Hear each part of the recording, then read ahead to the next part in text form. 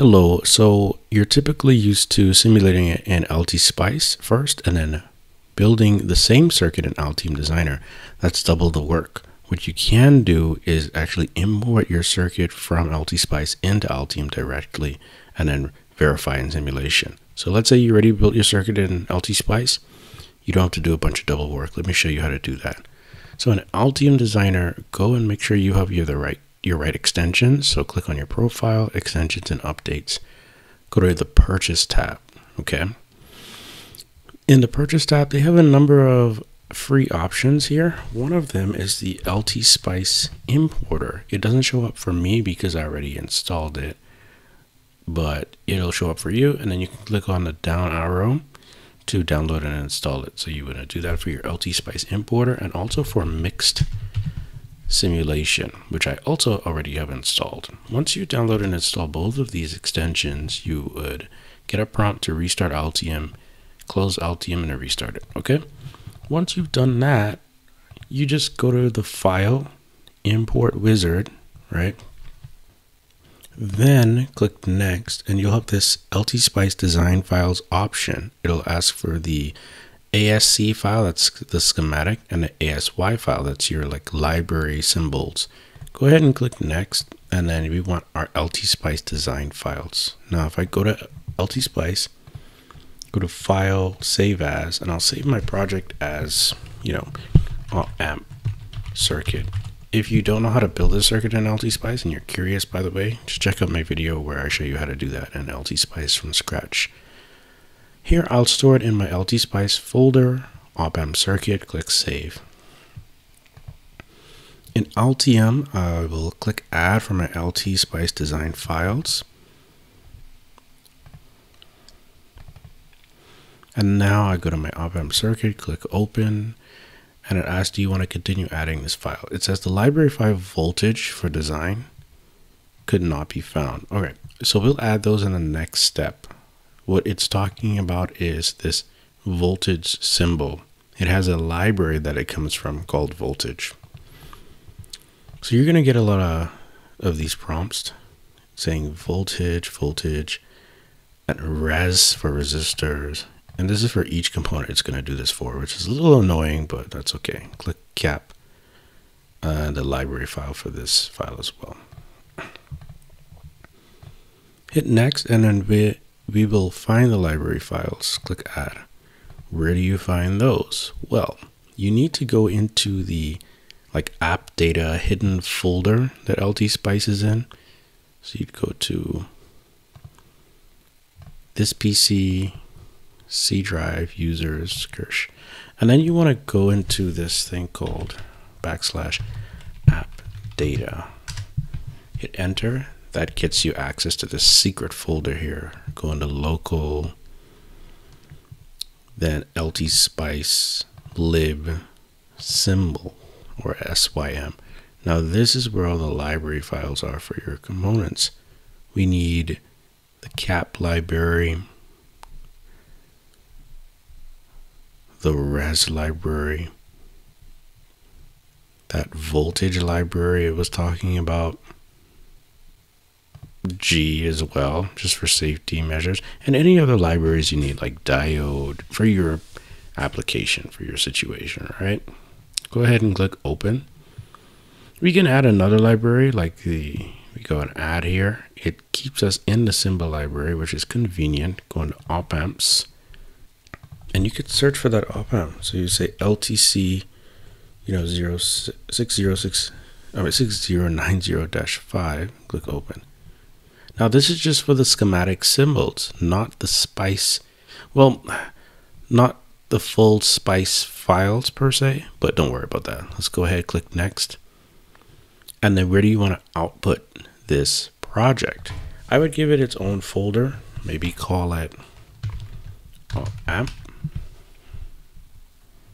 and I'll say 70. Okay, hit next.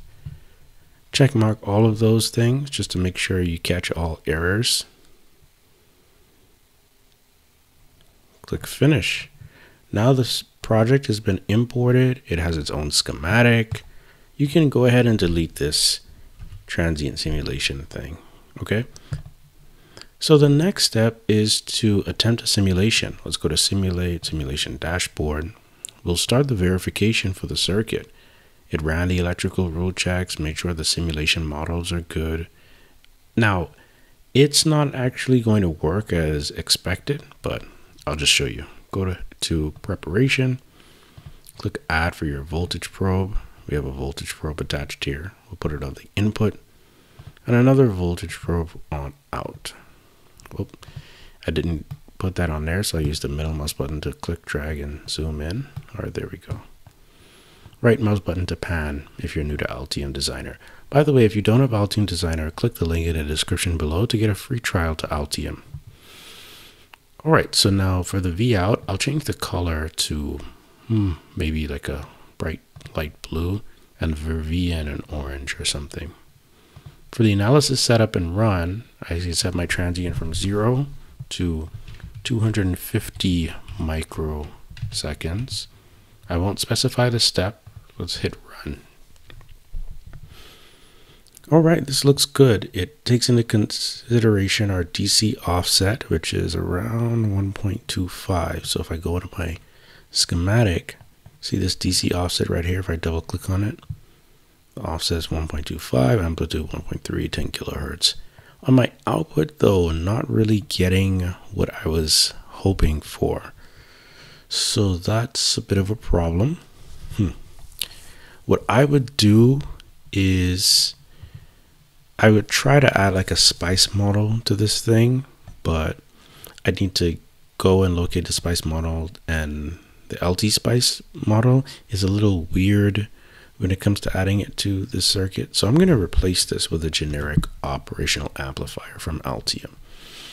To do that, go to Simulate, and you can place simulation generic components. Altium has a rich library of components you can simulate with.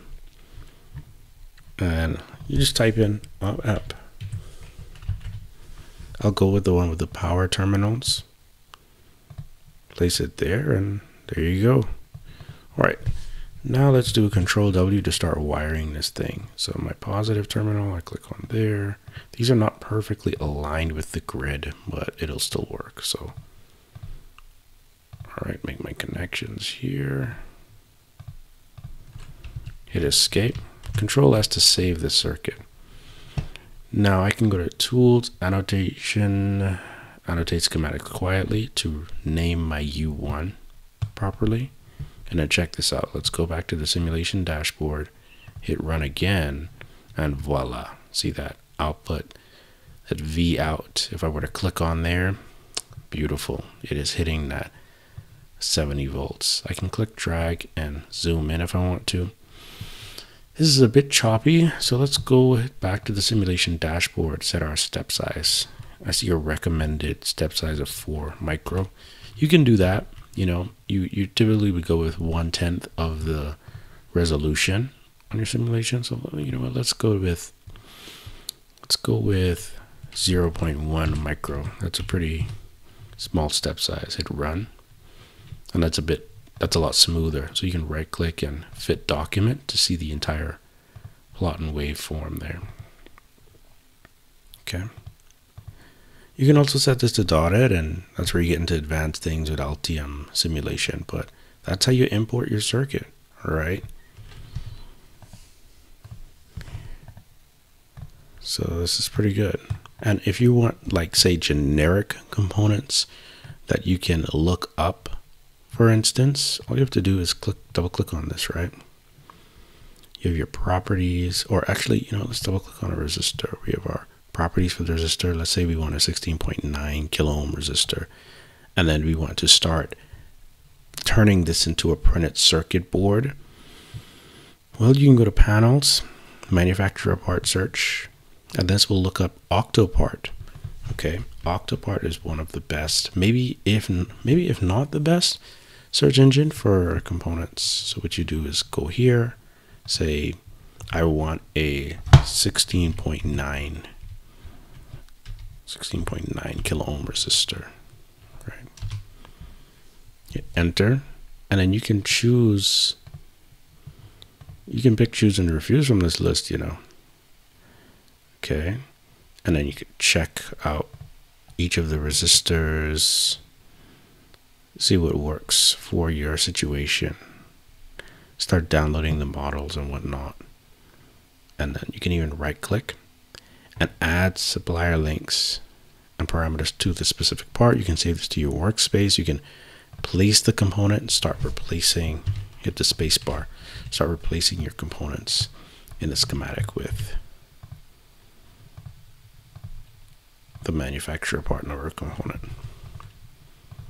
Now, there's actually a better way to go from schematic to PCB. Let's say you don't want to go through all the tedious work of finding your manufacturer part numbers completely first.